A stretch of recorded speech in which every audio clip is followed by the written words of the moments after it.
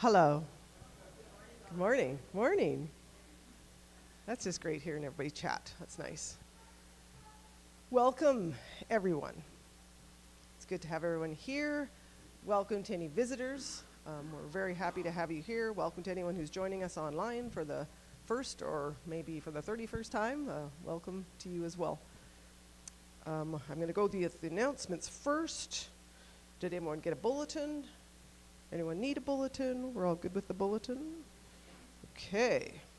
So, let me see. We have a memorial service this afternoon at 3 for Muriel. So anyone who is interested, you need to take the 2 o'clock ferry to attend that. And we pray for Muriel's family and her friends that have lost her as a friend and family member. You can see there's a church board meeting. Nominations. There are nomination papers in the back of the church that you can pick up. Anyone can nominate anyone. So grab a nomination sheet and nominate for the positions available. And if you have questions, I think you can ask Alex about that. We have our Utsa Lake Bible Camp fundraiser auction and dinner. Finally, after how many years? This is really fun. So it is on November 5th, which is a Saturday. I will be at the church on Friday, let's say from noon on, that you can drop off items. We want new or like new items only. And there's always a nice variety of items. And so we ask that you bring things and then plan to come. I guess tickets will be available ahead of time, yes. And it's always a really fun time just to visit. And everybody needs more stuff in their house, right? And if you don't, we're more than happy just to take dollars. Just, you don't have to take anything home. But anyways, there's lots of baking, there's lots of fun items to bid on, and just a fun time to visit. So plan and put that on your calendar for sure. The ladies' meeting is actually Monday, November 21st at 7 at Marion's house. So that is the announcements for today. Just realized I should have got a little stand. Oh well. Okay, here we go. You know how I love object lessons. We're talking a little bit today about just light and light to a dark world. And so I brought some examples of lights because I knew that you would want to see them. So I'm going to start with something that's quite high tech. It's a headlamp, but it's a headlamp that is rechargeable. So you can plug it in, and this headlamp, it's not going to work because it's too bright in here. If it was darker, it would work. But this headlamp, if you're out skiing or hiking in the evening, and you want to know what the top of a tree looks like, this headlamp will do it for you. It shines, a good 50 feet, 100 feet. I don't know how far it goes, but it's a very, very cool lamp, and being rechargeable, very handy. So this is kind of like in the high-tech category. And then we have one that's kind of a regular little old flashlight, but like who doesn't need a telescoping one? And if you can't see around that corner, see, it bends. So this is kind of high tech too. And then I have one that I don't know how many of you would have seen something like this before, but when I was a teenager, well actually when I was a kid, I grew up with one of my best friend's father was a trapper. And so he taught us how to make these things called bugs. Now, I'm going to have to put my mic down because I forgot to get a stand. So just give me 1 sec.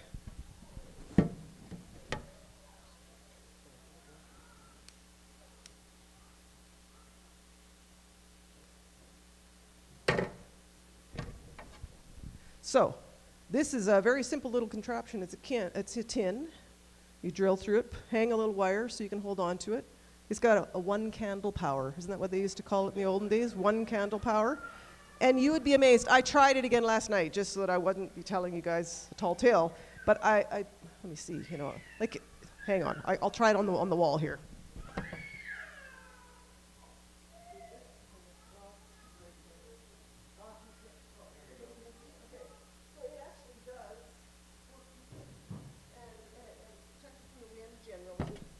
And so this little bug light is actually kind of a cool little light. Everybody's going to want to build one of these this afternoon, aren't you? It's pretty fun. Yeah, this little light mine or something, yes, something like that. Anyways, this is called a bug, and it works pretty good. You can, and you keep it in your trapper's cabin. Oh, Doris has got a light too. Oh, that is, oh, Doris, show everyone Doris. Doris has a cane that has a light in it. Why didn't I ask Doris ahead of time if I could have used that one as well? Anyways, the one candle power is a pretty trick little light. So this, of course, got me thinking about light in general. And John 8:12 says, when Jesus spoke again to the people, he said, I am the light of the world. Whoever follows me will never walk in darkness, but will have the light of life. So when Jesus' followers reflect the light of Jesus, because we don't have that light in us on our own, we reflect his light to the world, then we become the light of the world. Like the Sermon on the Mount in Matthew 5 says, you are the light of the world, a city on a hill cannot be hidden. Neither do people light a lamp and put it under a bowl. Instead, they put it on its stand, and it gives light to everyone in the house. In the same way, let your light shine before men, that they may see your good deeds and praise your Father in heaven. So the kind of lamp that they're talking about there, speaking of different kinds of light, was the little clay lamp, and it had olive oil in it, and it was lit by drawing up the oil through a wick. Pretty low-tech. So we have clay lamps, we have flashlights, high-tech ones, kind of basic ones. We have something as simple as a little can with a candle in it. They all produce light. They all reflect that light. And like us, we can all reflect God's love in different ways to the world. And no matter what kind of light we are, we can be used by God. And some of us might think, oh, I'm not high-tech enough. I don't have the skills, or like Moses, I'm not good with words. But there are so many ways that we can show the light of God to the world. And don't try to be a different light than you are. God created us all uniquely and differently for a reason. And so we have an opportunity to reflect God's light in our neighborhoods, in our schools, in our workplaces, in our homes, in our businesses in town, so many places. Let your light shine before men so we can show grace, and we can show kindness, we can show patience, love, mercy, forgiveness, peace. All those things can be reflected as we allow Jesus to use us and reflect his light. We live in a world full of hurting people and who need a Savior and who need to see that light. So I'll just pray now that we each can be that light that he has created us to be. Let's open in a word of prayer. God, we thank you so much for your light, for your life in our lives. We are nothing without you, and we recognize fully that as we commit our lives to you, that you will use us in special ways. And I pray for each one here, each one listening in, that you would give us a renewed sense of being that light in our communities, in our workplaces, in our homes, in our places where we interact with people, that we could reflect your light. And I pray that you give us strength, give us courage, and bring those opportunities to each of us each and every day. Pray for people who aren't able to be here due to illness, or some are hurting, some are grieving right now. I pray, God, that you would fill their rooms with your presence and your love and your light. And we ask these things in Jesus' name. Amen. And the worship team will come.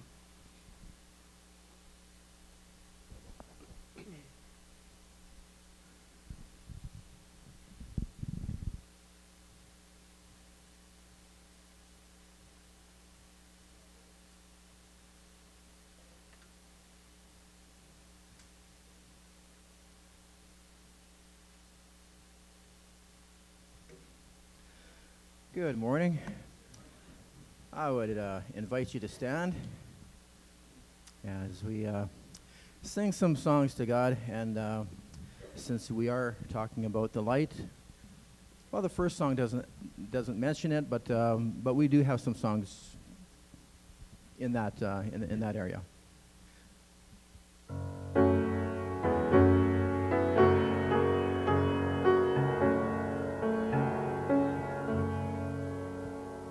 We believe in God the Father, maker of the universe, and in Christ, his Son, our Savior, come to us by virgin birth.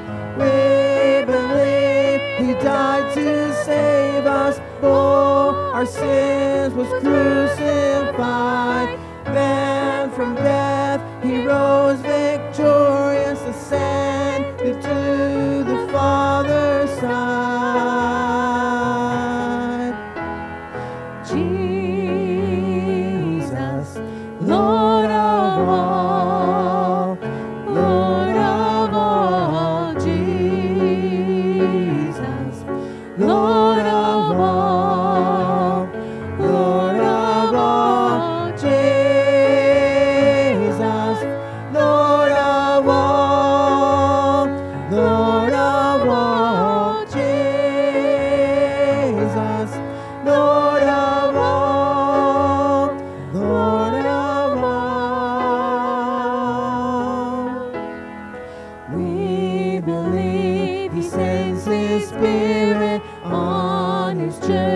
with gifts of power. God, His word of truth affirming, sends us to the nations now. He will come again in glory, judge the living and the dead. Every knee shall bow before Him, then must every tongue confess. Jesus, Lord of all, Lord of all. Jesus, Lord of all, Lord of all. Jesus, Lord of all, Lord of all. Jesus,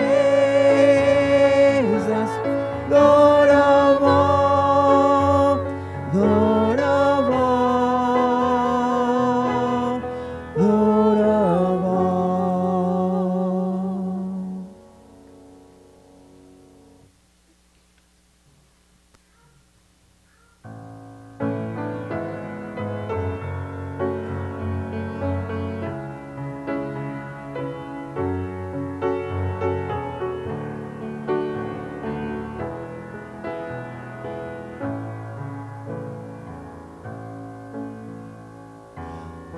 Lord, I come to you, let my heart be changed, renewed, flowing from the grace that I found in you.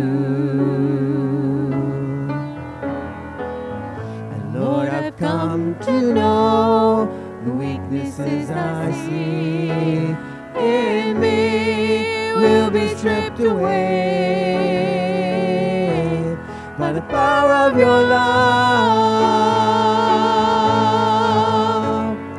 Hold me close, let your love surround me. Bring me near, draw me to your side.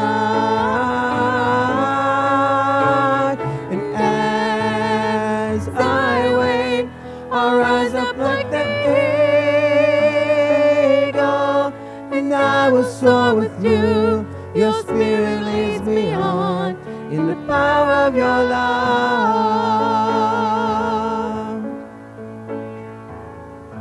Lord, unveil my eyes, let me see you face to face, the knowledge of your love as you live in me.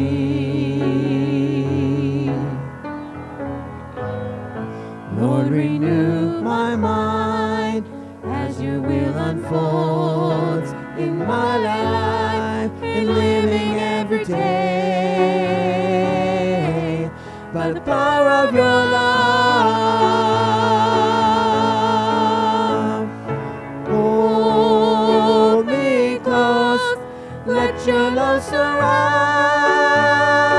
me. Bring me near, draw me to your side. And as I wait, I'll rise up like the eagle, and I will soar with you. Your spirit leads me on in the power of your love. Hold me close, let your love surround me. Bring me near, draw me to your side. And as I wait, I'll rise up like the eagle, and I will soar with you. Your spirit leads me on in the power of your love. And I will soar with you. Your spirit leads me on in the power of your love.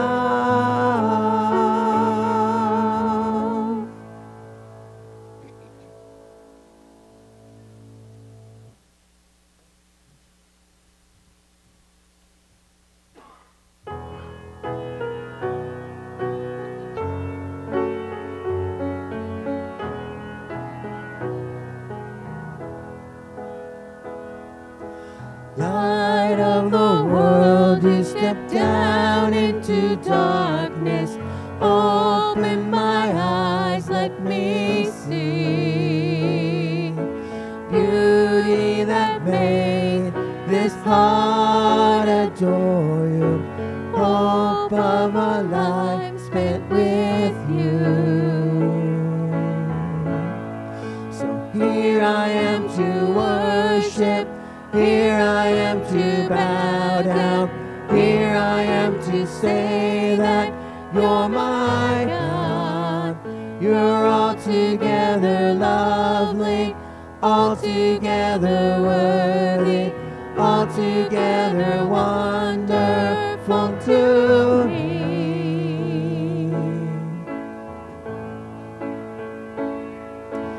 King of all days, oh so highly exalted, glorious in heaven above. Humbly you came to the earth you created, all for love's sake became poor. So here I am to worship. Here I am to bow down. Here I am to say that you're my God. You're altogether lovely, altogether worthy, altogether wonderful to me. And I'll never know how much it cost to see my sin upon that cross. And I'll never know how much it cost to see my sin upon that cross. So here I am to worship. Here I am to bow down. Here I am to say that you're my God. You're altogether lovely, altogether worthy, altogether wonderful to me. So here I am to worship. Here I am to bow down. Here I am to say that you're my God. You're altogether lovely, altogether worthy, altogether wonderful to me.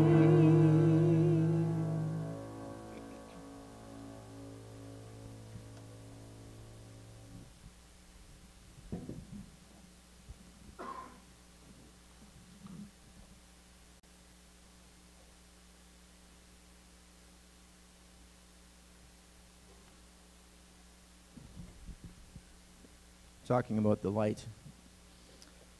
You just can't talk about the light without digging this song out.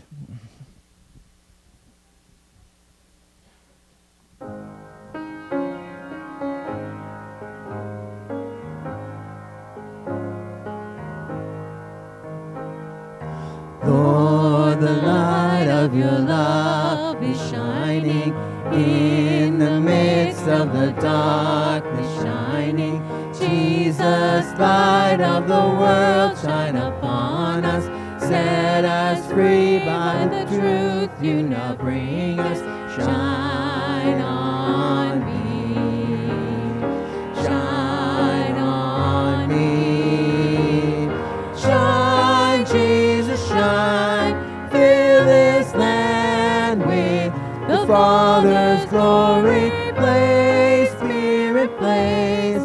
Set our hearts on fire. Flow, river, flow. Flood the nations with grace and mercy. Send forth your word, Lord, and let there be light. Lord, I come to your awesome presence. From the shadows into your radiance, by by the blood I may enter your brightness. Search me, try me, consume all my darkness. Shine on me, shine on me. Shine, Jesus, shine. Fill this land with the Father's glory. Blaze, Spirit, blaze. Set our hearts on fire. Flow, river, flow. Flood the nations with grace and mercy. Send forth your word, Lord, and let there be light. As we gaze on your kingly brightness, so our faces display your likeness, ever changing from glory to glory. Mirrored here, may our lives tell your story. Shine on me, shine on me. Shine, Jesus, shine.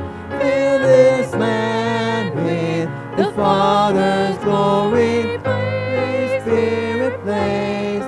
Set our hearts on fire.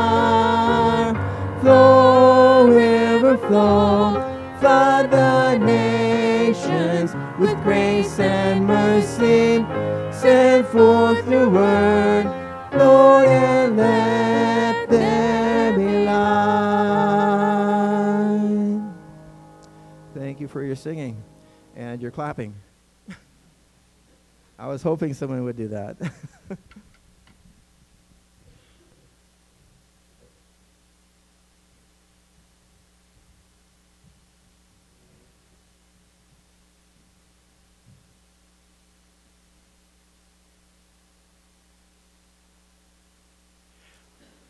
I know that there's a children's ministry child care schedule being worked on. Is it ready for this Sunday? No.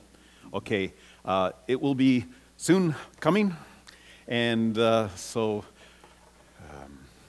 we will hopefully have that for you. Yes. Oh, okay. So if you didn't hear that, there is a memory verse and a coloring sheet in the back of the church for some of the older kids. So someone like you, Jude, if you want to work on something like that, that would be fantastic. Did you get one already? Yeah, right on. Perfect. Okay. Thank you for leading us in those songs, and shine, Jesus, shine. Let's pray. Father, as we have seen already just reflected in the service, you are the light, and your light is reflected in us. And I pray, Father, that it will be reflected more and more profoundly, and that we would understand that light that you've given to us, and that you are. Father, open up your word. Shine the light of your word into our lives as well. We pray this in Jesus' name. Amen. Autumn is a spectacular season, especially this past year. There has just been so many times where you go walking, and I'm just so amazed at the colors. And when it comes with the sunshine, this picture was taken down at Francois Lake, just walking past St. Luke's, between St. Luke's and just heading east. And just so many vibrant colors. There's the crisp air, the morning fog, the harvesting of gardens. There's so much to like about autumn. But it seems to me that there's another side as well that maybe some of us struggle with. At least I know I do. And that is the way that the days are also getting shorter this time of year. And, it's just like every day. It's like, wow, it's that much shorter again. And it just seems like you used to enjoy going out for walks after supper, and there was lots of time for that. Now, my goodness, if you don't get out before supper, it's too late, and it's just not going to happen. And I think some people really actually not just are a little sad about it, but some people actually get depressed about it. And there is such a condition as a seasonal affective disorder that really weighs on people.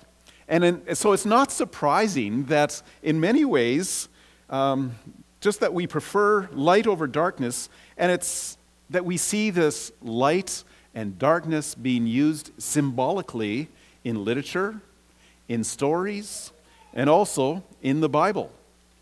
One of my favorite stories is the classic Lord of the Rings by J.R.R. Tolkien. And there's one scene in particular that when I think of light and darkness, I think of this scene where it's in the second book, The Two Towers, and it's the battle in Helm's Deep. And the night is growing, and it's getting darker and darker, and there's this army of orcs that is marching down and coming against Theoden, who's the king of Rohan, and him and just a ragtag band of army are going to try to hold them off. And as the night progresses and it gets darker, they get pushed further and further back into the keep, into their fortress, until finally, just before dawn, Aragorn and Theoden say, let's ride out. Let's not be trapped in this place anymore. Let's go out and meet the darkness. And so just before dawn, a few sturdy knights on their horses ride out into this sea of orcs that looks like it's an impossible mission, suicide mission. But just as they ride out, the sun begins to rise. And there in the rising sun is Gandalf and leading a cavalry of Rohan riders who come marching or riding down the hill, and suddenly you go from darkness to light, from despair to hope. And it's just like, it's one of these classic scenes in a story that just reflects the way that we often think about light and darkness. Light speaks of hope and possibilities and joy. Darkness speaks of fear and uncertainty. And in the text that we're going to be looking at this morning in Isaiah, the prophet contrasts the growing darkness that is starting to envelop the people of Judah, and it's just getting darker and darker, it seems, with the promise of new light, a new dawn that will come sometime in the future. And the light that the prophet sees in the future is in fact the coming of the good news, the coming of the gospel. And so again, we see the gospel being reflected here in the book of Isaiah. But before we get to the light, we need to take a look at the darkness that Isaiah and his people were facing and experience a little bit of that darkness. And as we see how they respond to the darkness around them, I think you'll also find that there are similarities to the way that people respond to the growing darkness around us as well. So last week, we saw how King Ahaz in Isaiah 7 was at a crossroads between faith and fear. The prophet tells Ahaz, hang in there. You need to just sit still and trust the Lord. He will deliver you. But instead, Ahaz is tempted to take matters into his own hands, which he does. He makes this alliance with the Assyrian king, and it plunges the nation into deeper darkness. And now, as the nation is facing this uncertainty, in chapter 8, we see two different ways that the people of Judah are responding to the growing darkness. First of all, they're looking over their shoulders behind them in fear. They're fearfully looking over their shoulders. When people are afraid, they often look to conspiracy movements to help them make sense of the confusion and the uncertainty that they are experiencing. Let's read Isaiah chapter 8, verse 11 to 13. This is what the Lord says to me, and with his strong hand upon me, Isaiah is speaking here, warning me not to follow the way of this people. another translation, another way of putting it would be, warning me not to think the way that the people think. And then in verse 12, do not call conspiracy everything this people calls a conspiracy. Do not fear what they fear, and do not dread it.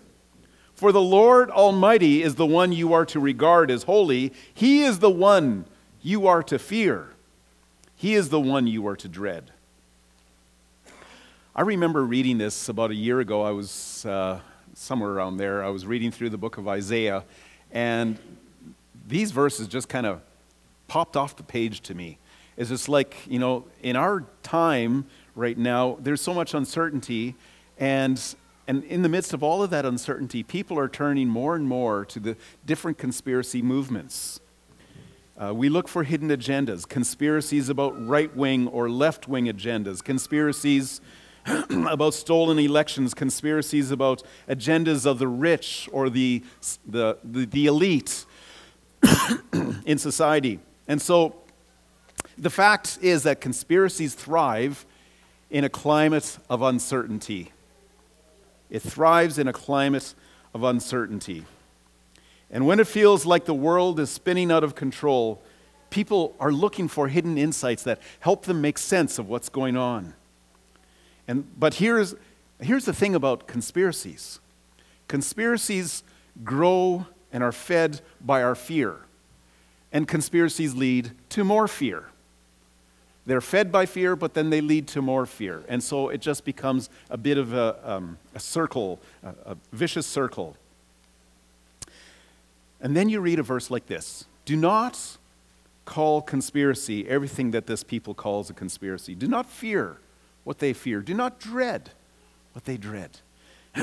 When I read this, it felt like a word custom made for our time and age. And it's a word that was apparently also custom made for Isaiah's time as well. But this is what the people of God need to understand, and what you and I also need to understand. There is no agenda, whether hidden or revealed, that will usurp or undo the purpose and the plan of God. God's purpose will remain strong. It will remain true. And there is no hidden agenda that will derail it. Confidence doesn't come from trying to uncover hidden agendas. It comes from walking in holy fear and reverence to the Lord who is in charge, who is the God of history, and will bring the beginning and the end, who knows the beginning and the end. And so this is what the people need to understand. In times of darkness, people often look back over their shoulders, looking for some sort of hidden meaning to what's going on, when what they need to be looking at is the Lord of history. The second sign of this growing darkness, this response to the darkness, is fearfully looking ahead, speculating on the future apart from God. Picking it up from verse 19, in Isaiah chapter 8, verse 19. When someone tells you to consult mediums and spiritists who whisper and mutter, should not a people inquire of God? Why consult the dead on behalf of the living? Consult God's instruction and the testimony of warning. If anyone does not speak according to this word, they have no light of dawn.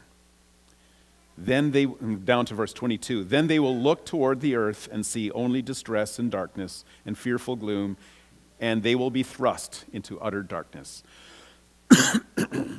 In the face of uncertainty, in the face of growing darkness, the people of Israel were so afraid that they're turning to the occult, to the spirit world for hidden insights about what the future might hold. And this is God's people. And Isaiah says to them, should you not inquire of God instead? Isn't that where you're supposed to turn? Should they not turn to God's instruction, His warnings, the testimony of His word? This is what they should be doing, but instead they've been turning to the occult, to the spirit world for these insights. And the result is that they their darkness is growing darker and darker because they're looking for light in the wrong place.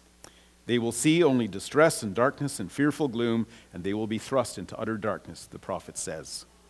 It's a picture of darkness that grows heavier and heavier and heavier. Now, I know that there continues to be, even to this day, people who turn to the occult, to horoscopes, to Ouija boards, and all manner of different sorts of things that they go to look for help, to understand what the future will bring. But among God's people, I hope it's not the case, that's not where we would go. Nevertheless, I think there are ways where we maybe also try to fearfully anticipate and speculate and look to the future on things apart from God. I was pondering these verses and thinking, well, what does it have to say to us? And one of the thoughts that came to mind is how there's been a shift, I think, in the way people go looking to the news. You know, it used to be that the news was primarily about reporting about things that have happened. And back when the news primarily came through newspapers, it was, looking back on the week's events and reporting on those things. But as we become more and more connected through the internet and all of these different things, our expectation has changed. We don't want to just know what's happened last week. We want to know what's happening right now as it unfolds. Show it to me, tell me what's going on. And then it's not a step too much farther from there to say, I don't want to just know what's happening right now. I want to know what will happen. And we expect the news to speculate about what will happen, even before it does. And so, for example, I did a quick survey of YouTube news headlines on Ukraine and Russia. And there's, a variety of reports. Some of them are about events that took place, but a lot of them are just pure speculation. Here's some examples of headlines. How close is Putin to a nuclear strike? That's a question that we all want to know, and we want somebody to tell us what will happen. Senator predicts a wild few weeks in Ukraine fighting ahead. What would happen if Russia and the U.S. went to war? Another headline. Retired general predicts what comes next in Ukraine. This isn't just news anymore. This is trying to predict the future, trying to speculate. And now there's a place to anticipate what's going to come down the road, but so often our speculation actually is only leading us to more fear. And that's, I think, what's happening here. Speculation leads to more fear and more worry.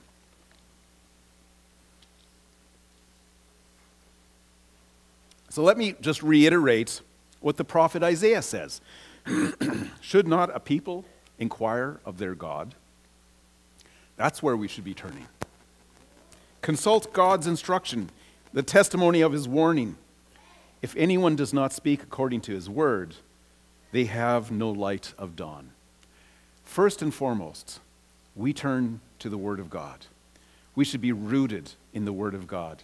That's where the truth is found. And that's where confidence comes from. It doesn't come from trying to figure out what's going to happen next. Whether events are going to be hard or good, fact is God is still in control, and so we need to turn to the Lord. And so in chapter 8, we see this growing darkness and how the people are responding fearfully by looking back over their shoulders, or responding fearfully by trying to speculate about the future apart from God. But then in Isaiah chapter 9, the prophet points to a light in the distance. In Isaiah chapter 9, beginning in verse 1, nevertheless, there will be no more gloom for those who are in distress. In the past, he humbled the land of Zebulun and the land of Naphtali, and those were the two tribes that were furthest north in Israel. They would have been the first tribes to be sent into exile. Now they're going to be the first tribes to see hope. future hope. But in the future, he will honor Galilee of the nations by the way of the sea beyond the Jordan. Verse 2, the people walking in darkness have seen a great light. On those living in the land of deep darkness, a light has dawned. Almost feels like we're already into Advent season as we look at Isaiah, because we're kind of looking at these classic Christmas texts. The word used here for deep darkness is the same word used in Psalm 23, the shadow of death. The valley of the shadow of death. That's the same word that's used here. People are in this valley of the shadow of death, this deep darkness. But now, a light is dawning. There's light in the horizon that gives hope. And so what is the source of this new hope, this light in the deep darkness? Well, it's not so much a what, it's a who. Who is this light? Verse 6 continues, go down a few verses. For to us a child is born, a son is given, and the government will be on his shoulders. I find it interesting how in Isaiah, so many of the prophecies are connected to the birth of a child. Back in chapter 7, we read how Ahaz would be given a sign. There was going to be a child that would be born, and he would be known as Emmanuel. And ultimately, that prophecy is fulfilled in Jesus. At the beginning of chapter 8, Isaiah is told that he was to name his son Mahar Shalal Hashbaz. I don't know if any of you are expecting a son. Maybe you want to consider this name, Mahar Shalal Hashbaz. It means quick to plunder. And his sign was a birth to Ahaz that very soon the people were going to be plundered. The people, Syria and Israel would be plundered. And now in chapter 9, another child will be born. And his birth will bring light from the darkness. His coming will bring justice and righteousness, and the righteousness that God's people so desperately need. And listen to the name of this child. These are titles, not necessarily the name that people would call him, but just this is so often in the Hebrews, among the Hebrews, they would name a child based on the kinds of experiences that they had. And this child will be called, Wonderful Counselor, Mighty God, Everlasting Father, Prince of Peace. Obviously, this is no ordinary child. He will bring the presence of God to his people. He will bring light. He will fulfill the hopes and dreams of the people of God. Wonderful Counselor speaks of divine wisdom and insight. We often think of counselors as being maybe somebody who you go to in times of trouble and discouragement. In biblical times, a counselor was more someone that the king would go to for advice and wisdom as to how to rule. And this child would be known as Wonderful Counselor. And we see the wisdom in Jesus when he came. You know, even as a young child, remember the time described in the Gospel of Luke, how he went to the temple. He was about 12 years old, and he ends up staying behind, and he's discussing theology with Israel's leading teachers, their scholars, the masters. But this young boy is schooling the masters. And everyone, it says in Luke chapter 2, everyone who heard him was amazed at his understanding and his answers, already as just a young boy. Later, Jesus became renowned as a master teacher. Mark writes that the people were so amazed at Jesus that they asked each other, "What is this? A new teaching, and with authority." His teaching was so much different than the rest.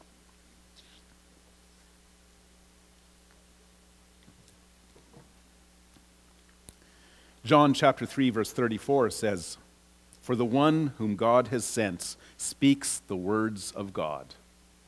He is Wonderful Counselor."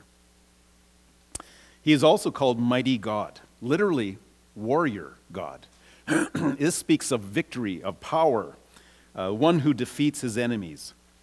Maybe that's not the way that we typically think about Jesus, but when you stop to think of it, yeah, he is exactly that. You know, that there was a sense in which the people wanted him to lead armies and to lead a rebellion against the Romans, but instead what he did is he came to disarm the powers and the authorities of this dark world and to conquer them, triumph over them through the cross. Jesus came to conquer death, which he did through his resurrection. He came to free people from the captivity of sin and darkness. He is our mighty warrior, our warrior God, victorious. He is also everlasting Father. In other words, his fatherhood will last for eternity. John chapter 1, verse 12 gives us this promise that whoever believes in him, whoever received him, to those who believed in his name, he gave the right to become children of God. Through Jesus, we are adopted into the family of God. We become sons and daughters of God, and he is our Father everlasting, our everlasting Father. And lastly, he is the Prince of Peace. Darkness brings uncertainty, unrest. Jesus brings shalom. He brings peace and rest. Jesus says to the crowd, "Come to me, all who are weary and burdened, and I will give you rest." He is our peace. He is the Prince of Peace. You know, it's amazing how the best minds in the world have a difficult time anticipating what's going to happen 7 months down the road, or 7 weeks down the road, or even maybe 7 days down the road. But here, Isaiah, the Lord speaking through Isaiah, is anticipating what's going to happen 700 years down the road when Jesus would be born. And this child, the prophet said, will reign on David's throne over his kingdom, establishing and upholding it with justice and righteousness from that time on and forever. And the zeal of the Lord Almighty will accomplish this. The drive, the passion, the zeal of God Almighty is going to make sure that this will happen. As I've done in my previous messages in Isaiah, I want to bring about a story to try to encapsulate this promise of light, this promise of hope in the midst of darkness. And the testimony today is not a salvation story. It's about a couple, Mark and Martha, who learned to treasure life and find hope in the midst of a dark diagnosis. Mark is diagnosed with ALS. It's a terminal disease that attacks the nervous system, and eventually it starts to shut down the muscles, which mean that you can't walk, you can't start moving. Eventually, you become paralyzed. If you can't swallow, you can't do all the things that you normally would do, and ultimately you can't breathe, and that's what leads to death. And this the story is from a book by Tim Keller called Walking with God Through Pain and Suffering, and it's stories from people in his congregation. And let me just read it for you. It's written by both Martha and Mark, and so I'll just kind of say their name, and so that you know which voice is speaking at this time. Martha.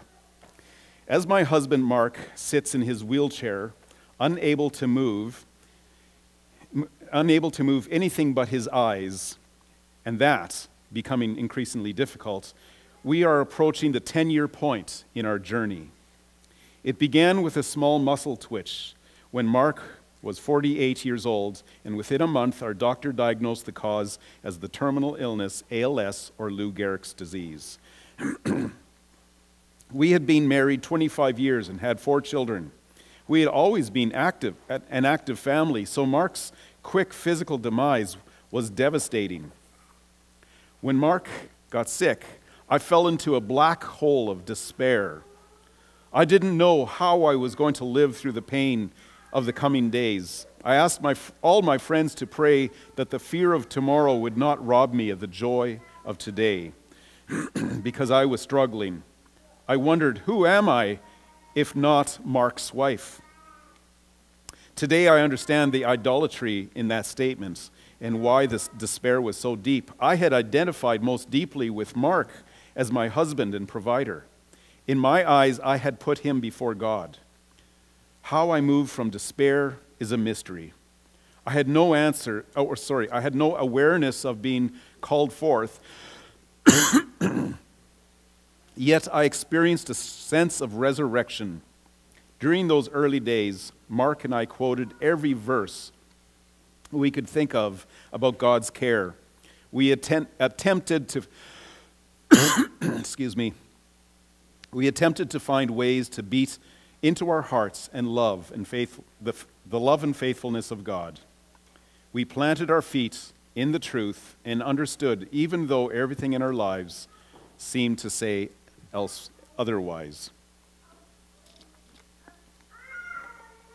Now this is Mark writing, and he's interestingly, it says he uses a computer, and he basically through the computer and with his eyes somehow he is able to type out the message that he wants to type, and this is what he says. I played sports in my younger years, and I always hated sitting on the bench. One day, just after my diagnosis, I cried out to God that I thought I was being pulled out of the game when I still had something to offer.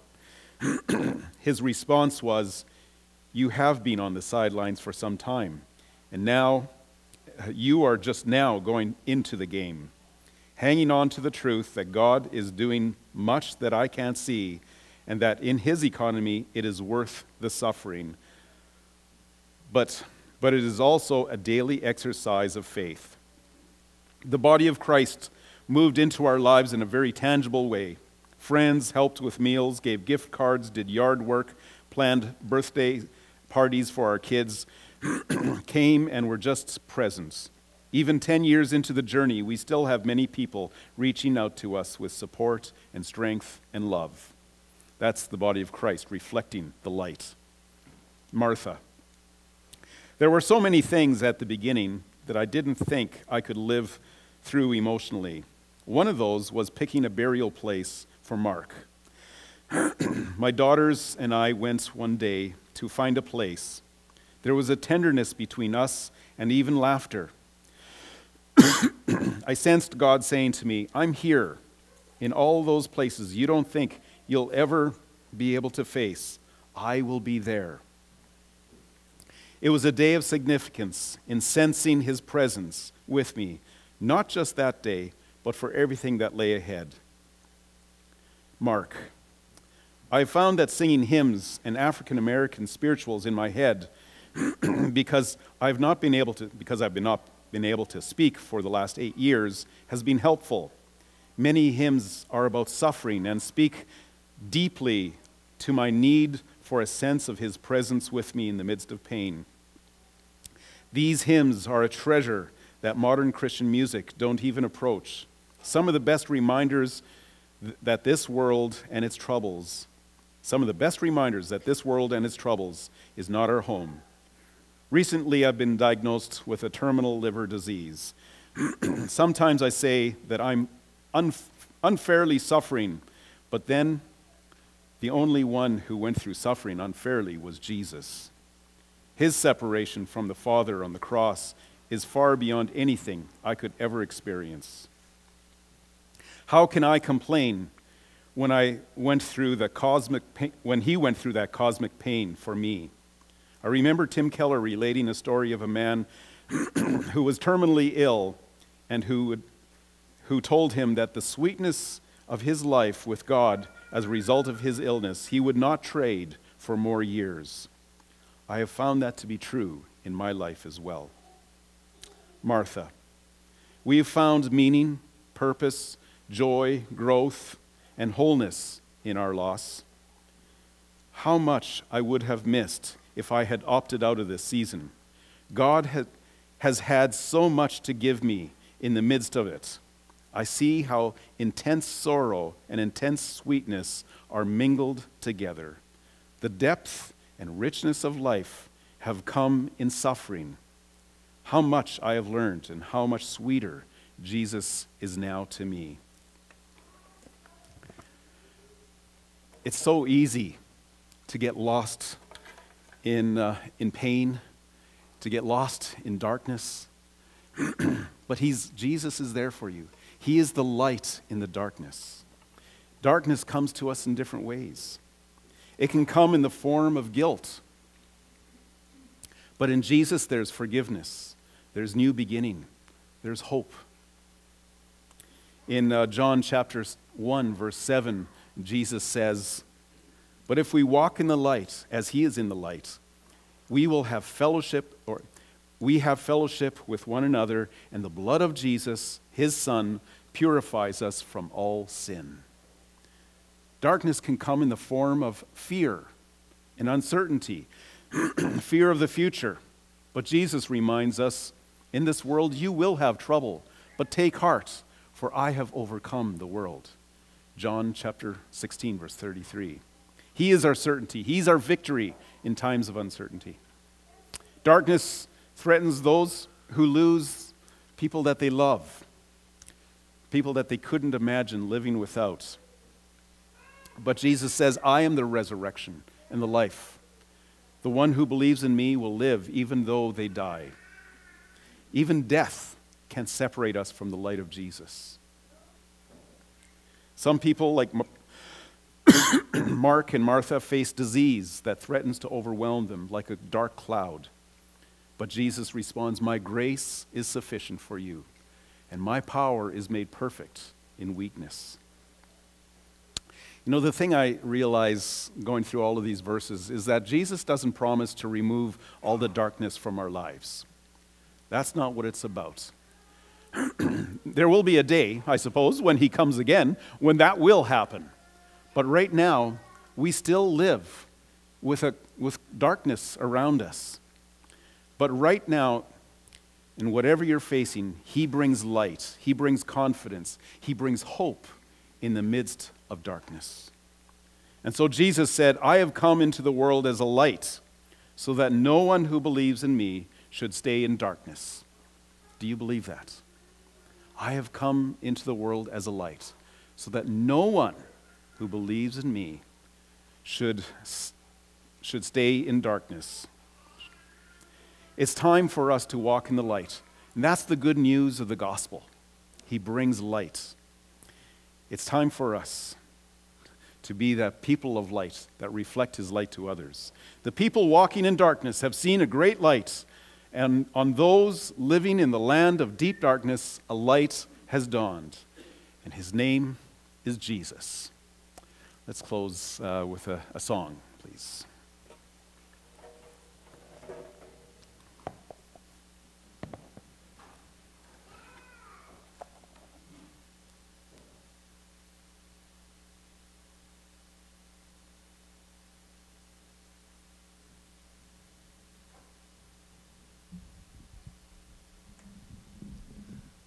I invite you to stand as we sing the song, "Send the Light."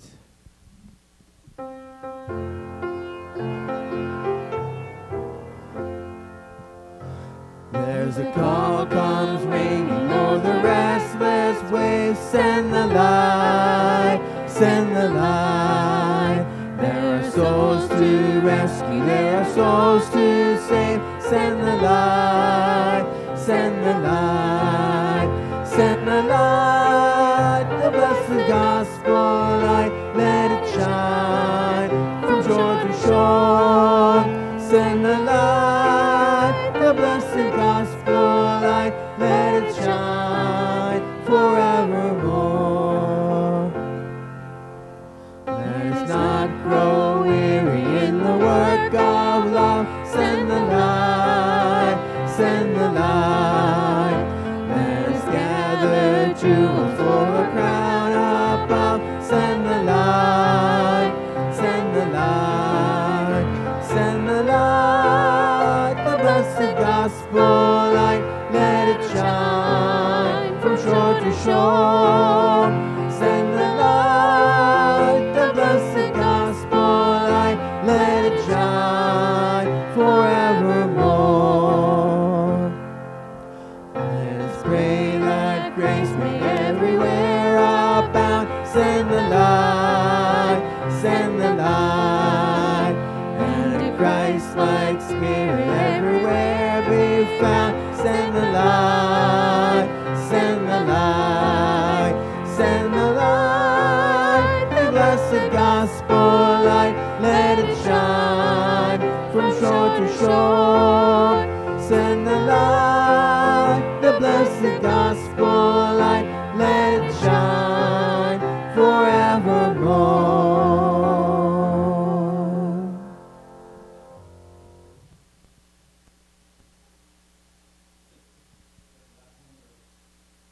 There. Just at the last moment, I was going to quickly look up a verse, but then the verse ended. Anyways, let's close in prayer. Father, thank you for sending Jesus into the world. Thank you that we see Jesus not just as a distant hope and hoping for the day that he will come. He has come, and he has brought light. And so, Father, we just pray that you will give us the strength, the confidence, and the assurance of walking in that light. I pray for those who are struggling right now with uncertainty, with fear, with guilt, with so many different things. Lord, may the light of your love shine in our hearts and bring us hope and grace. And now as we go from here, bless us and keep us, and may your face shine upon us and give us peace. In Jesus' name, amen. God bless you.